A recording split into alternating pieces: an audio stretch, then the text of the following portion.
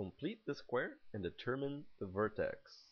And our first step will be to factor out a 3 from these two elements, but leave the 15 outside. Okay, so 3x squared divided by 3 is just x squared. Negative 12x divided by 3, negative 4x.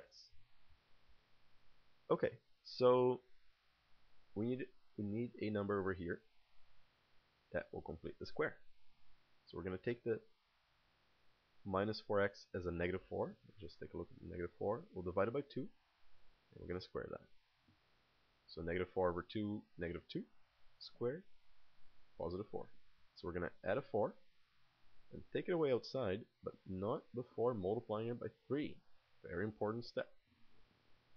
Whenever we have a number in front, we're going to have to multiply by the balancing number. Okay, so we have y equals 3. That's a perfect square trinomial, which factors into x minus 2 squared. And that's just plus 15. 4 times 3 is just 12, so we have minus 12. Y equals 3 times x minus 2 squared. 15 minus 12 is 3.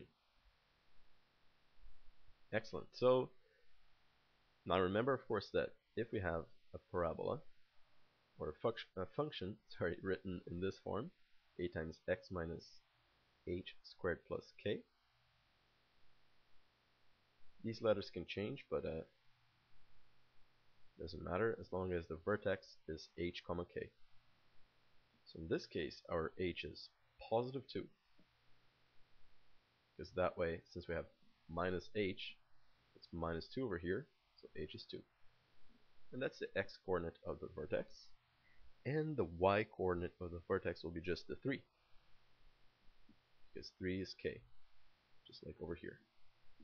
So that is the vertex, and that is the function after completing the square.